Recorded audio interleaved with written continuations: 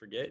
So our goals for tonight are just kind of reconnect and celebrate each other, to understand the moment that we are in, and to magnify the work that we all are doing. Because we all are doing some piece of some bigger thing. It might not all be connected, but it's in working in relationship together, and think about the next steps we can make together. So that's our goals for tonight. And so again, we want to start off just with introductions. Since we're not that many, do we want to do this? We were really going to do this by chat, but yeah, I guess we can do it by chat. You know, if you want to throw in the chat, like your name and your pronouns, again, you've already done the land that you're on. And then we had this question, like what nourishes you in the last year? You know, that could be anything. So take a second to throw that in the chat. We'd love to see where you're coming in from, what's on your mind at the moment. Yeah, lots of great stuff. DC, Brooklyn, Blacksburg, Monacan land, Anacostin's land. Love it. And thanks for sharing that link. Yeah, it's great to have Patty here. Thanks, everybody.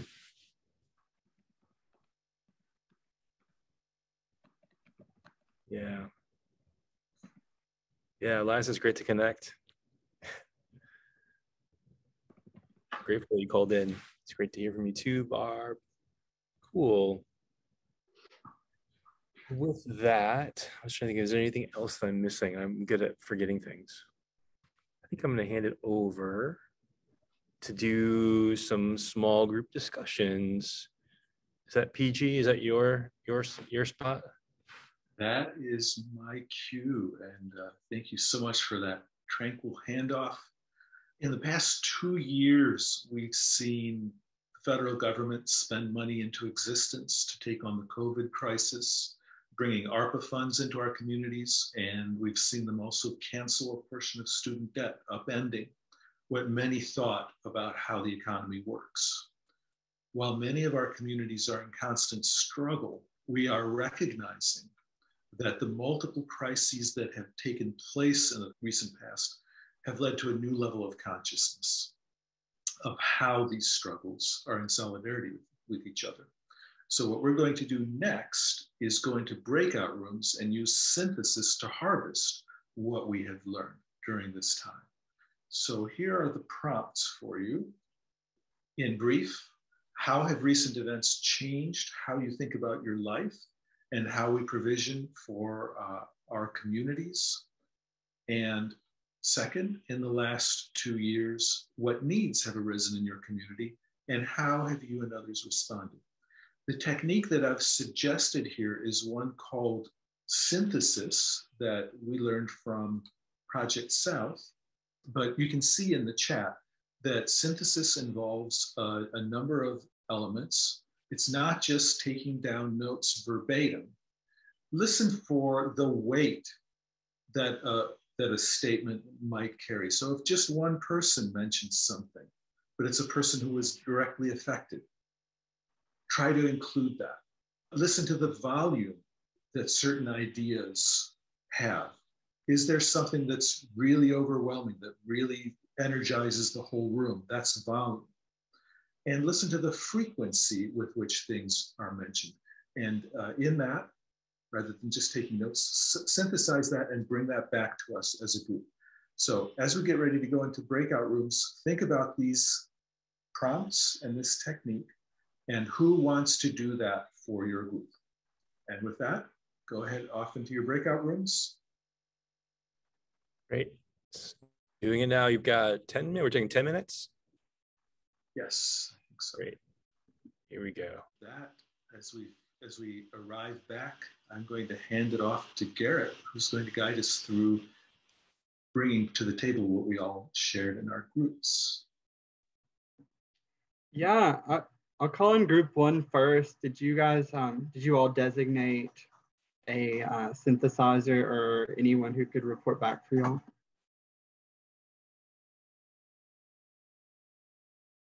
Yeah, I think that's me. Is that right, group one?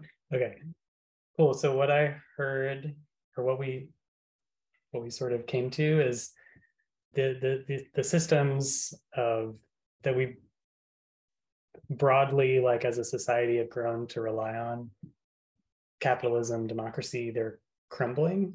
Social, political, economic systems. We are feeling the effects personally, like everyone in our group is feeling it. And this last few years has been clarifying for us and people around us about these crises and about the fact that the systems cannot and don't really have a response for them. And so in that sort of clarifying moment of crisis, there's an opportunity here. We feel like more and more there are people who have self-interest in building the kinds of alternatives that we're envisioning in the solidarity economy, and to try things that are new and maybe have never been tried before, like the modern monetary theory as an example. But also all this kind of litany of alternatives that we know about from people who had to live at the fringes and in the margins.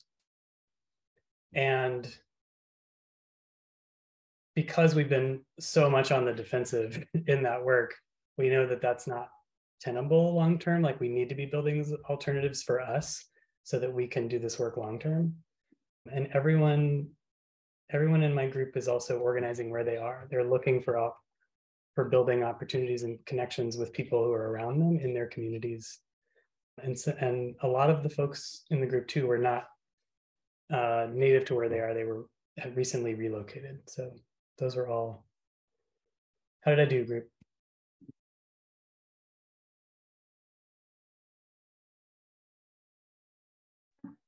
All right, group two. I know we didn't get to form a consensus synthesis, but I wondered if anyone might take a impromptu stab at it, if there was a common theme that emerged in our reflections.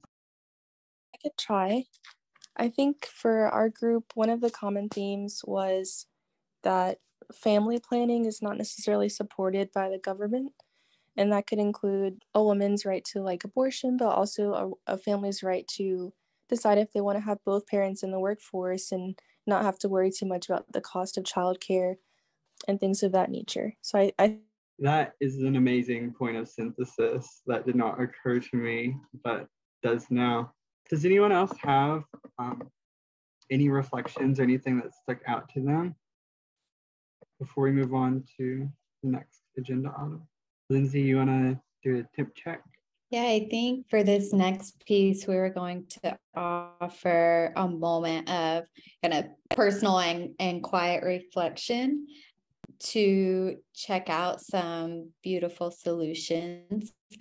And so we're going to drop a link in the chat of beautiful solutions. This is something that I learned about during the Highlander Economics and Governance training, and it's stories and theories and solutions through the lens of a solidarity economy. And we know that beautiful solutions are everywhere. So I'm going to put this link, and since everyone's on the computer, I think I'll drop the link, and thank you, Matthew, and then you can explore it yourselves. I think we're going to take 7 minutes here, and this is for you to explore the site, but also to take a break, step away from the computer if you want to grab a drink, whatever you need to do. Feel free to turn off your camera, surf around the Beautiful Solutions site, and when we come back, we'll ask, what did you see, and what are some beautiful solutions in your own communities? So again, this is an opportunity both for a break from the screen and some time to surf around the beautiful solutions.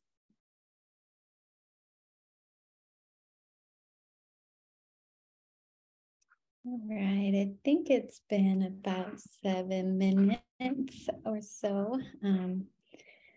Are folks back with us? Did you get a bit of a breather in? Perfect.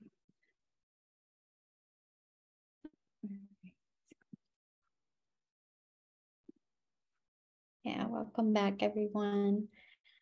So I hope you got to explore the Beautiful Solutions page a little bit, and these big ideas, that we really need to build new institutional power, and one step at a time.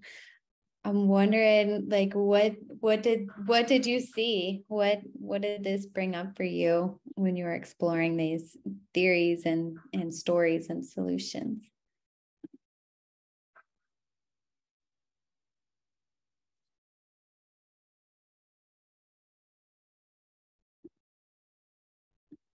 I can go.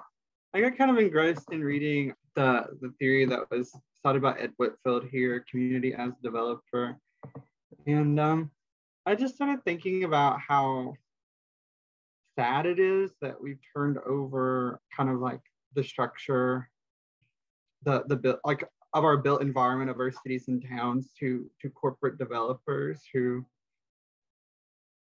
especially, in small Appalachian towns like Mon, we usually have this core downtown, and then we have like the other side of the railroad tracks.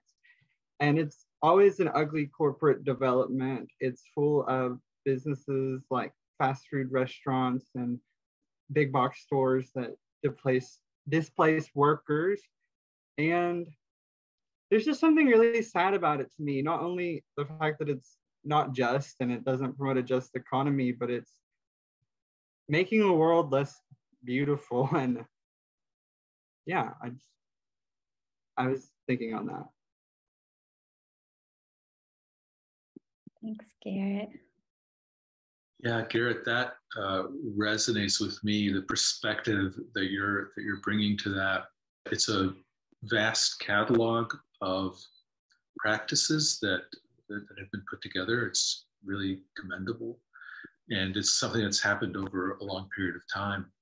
With the rapid changes we've been through, it kind of puts some things in perspective, and I think that something that has endured is exactly what you've put your finger on for me. And that is, as the macro environment changes in response to a pandemic, disrupting the very life process at a global level and its economic analogs, we're pressed to change exactly at this level. And that's been the real challenge. And I think what comes through in all of these impulses towards solution is a striving for life at that level, and impediments, as you pointed out, to it. So I'm hopeful of kind of the theme that's been coming up here of a renewed clarity coming into the hands of that urge toward life, toward community. Absolutely. Does anybody else want to share either what you saw on the Beautiful Solutions site or about what beautiful solutions are around you in your community? Yeah, Elias. I'll share one that I'm thinking about that is a little bit new to me, and I don't know if it made the list here. This is a wonderful website. I hadn't looked at it in a while, but it's just loaded with good stuff, and I thank you for reminding me about it. I want to go back through it. Although I do wonder if they might be aware of an approach to neighborhood regeneration that I learned about a few weeks ago at a conference called Neighborhood Economics. And it has a site, neighborhoodeconomics.org.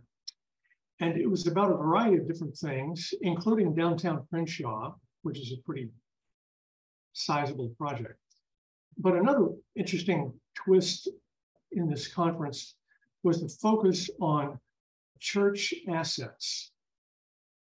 And the reason this is a topic is because, as many of you will be aware, church attendance and participation has been in a steady decline across the denominations for 20 years or so, maybe a bit more. And so one of the side effects of that is that particularly the mainline denominations find themselves operating older buildings in which very few people are showing up, and not very often. And so they're trying to figure out, what do we do with this asset?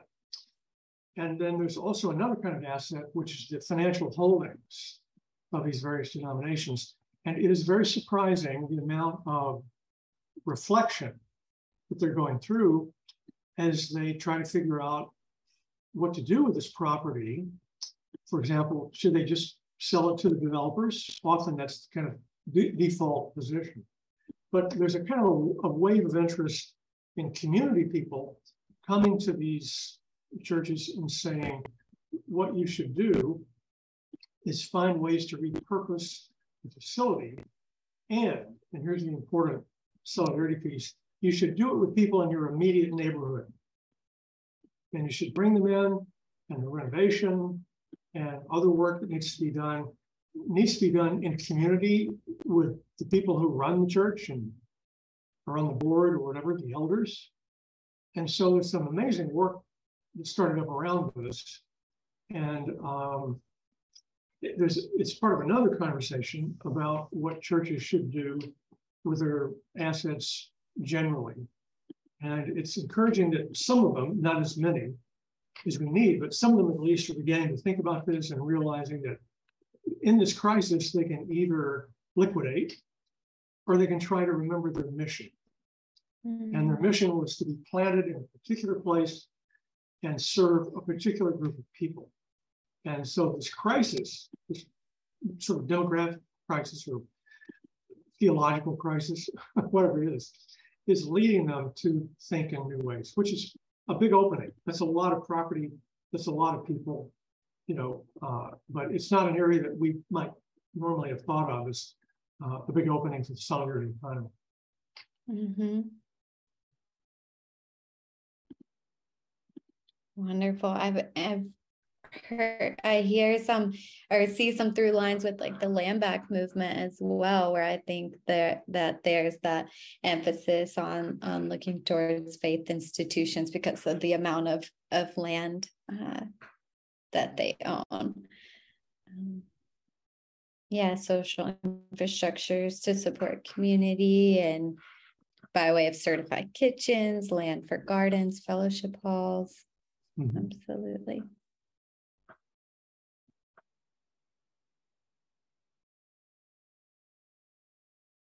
Yeah, and then I see, Garrett, you shared a link in here to Mount Zion Baptist Church Preservation Society.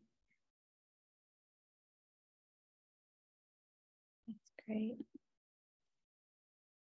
So the part two to this question as well was like, what beautiful solutions do you see around you? Y'all have shared a couple in the chat here, and I want to introduce you, if you're not familiar yet, with our Virginia Solidarity Economy map and this mapping project that we have come together around, and that is really an ongoing project where we want to map the beautiful solutions and solidarity economy practitioners across Virginia.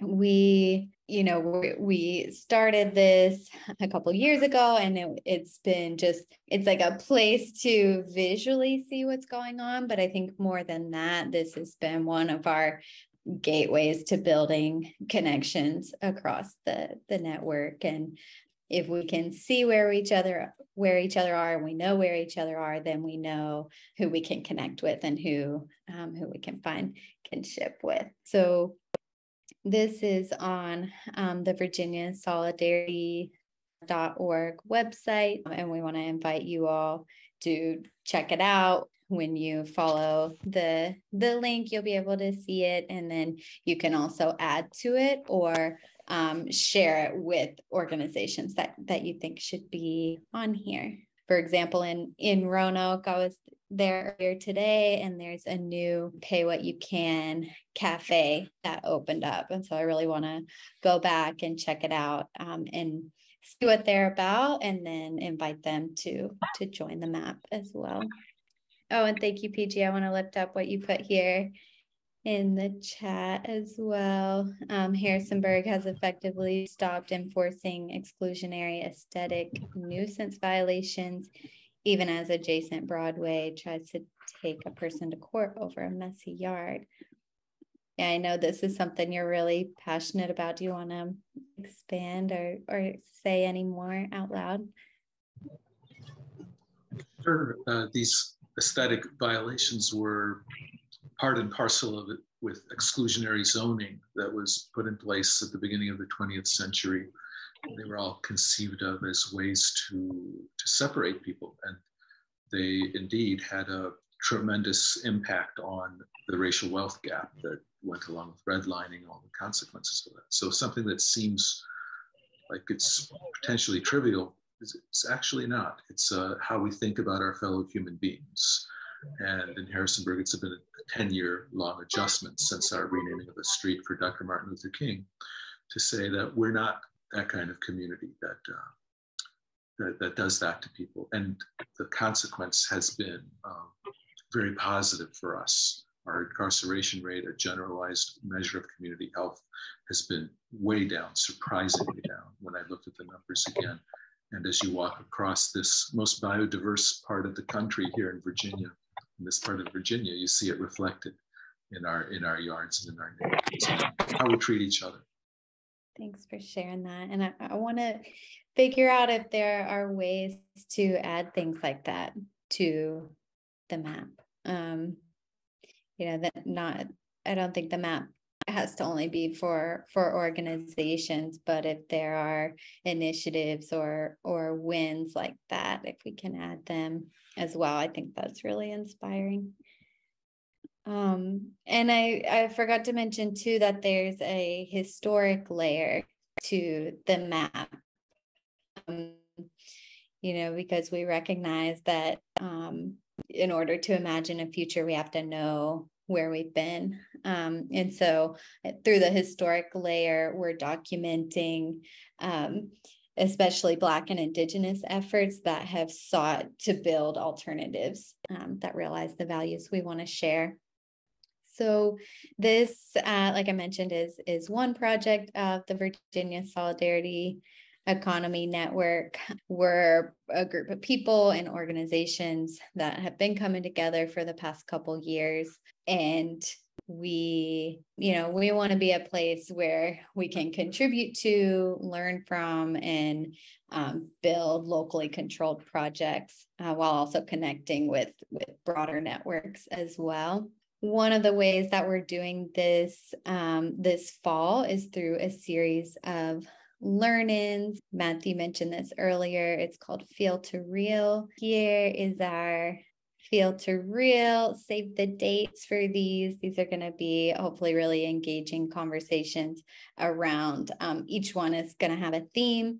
So you can see October 20th is going to be exploring Virginia's new economy. We're going to learn about and hopefully model a people's assembly in November.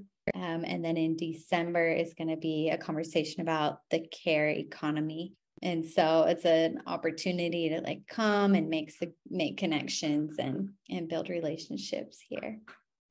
And we're thinking of it too, as a way to really just start the conversation, to seed the conversation that we can then grow afterwards. I think that's all that I have to share. We'll follow up with you all with these ways to stay connected with the Virginia Solidarity Economy Network. And I think I'm going to pass it to you, Garrett, to help close us out. Yeah, so we're going to close with the poem, a reflective poem from Alandria Williams. I'm happy that we're closing with this because Alandria is a kind of fixture in my movement lineage as someone who has built infrastructure for young people in Appalachia like myself to organize and root themselves in their communities. And so I'll leave it with that. Hi, my name is Alandria Williams, a longtime member of Tennessee Valley Union Church, and I'm happy to share a poem with you I wrote called We Are Worthy. We are worthy, not because of what we produce, but because of who we are. We are divine bodies of light and darkness.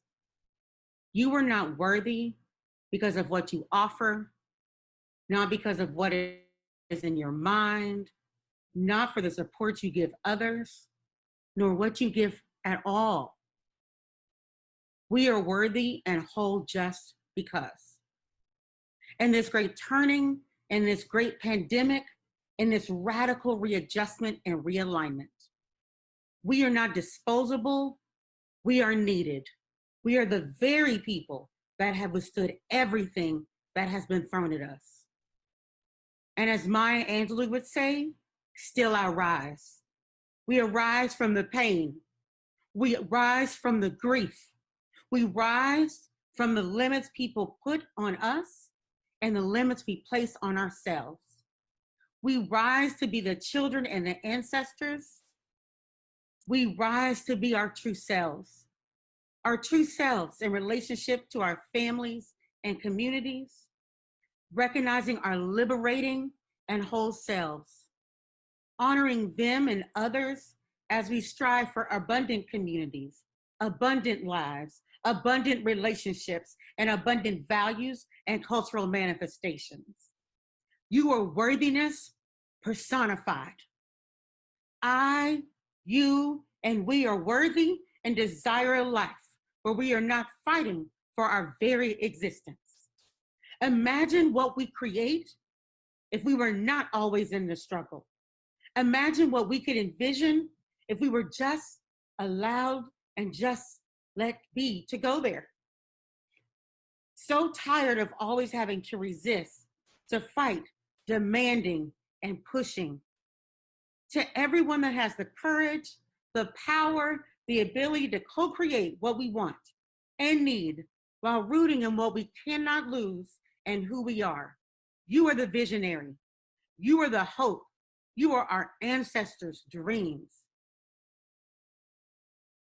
No, you might not ever end up on a list somewhere, but you are on a list in someone's heart and mind. And it's how you move in the world so people can see by example. You are the embodiment of what we need. The embodiment not of productivity, but the embodiment of radical love, care, and sanctuary. It's time, embodiment time. Embodiment. Living one's values out loud. Let me every day live my values out loud. Let us every day live our values out loud. Embodying our values. Not the productivity quotient, beyond productivity, past productivity, true embodiment, life. Thank you so much, everyone. Have a good night. Thank you all. Thanks, everybody. Grateful for everybody. Good to see you all. Brooklyn, Blacksburg, Monacan Lane.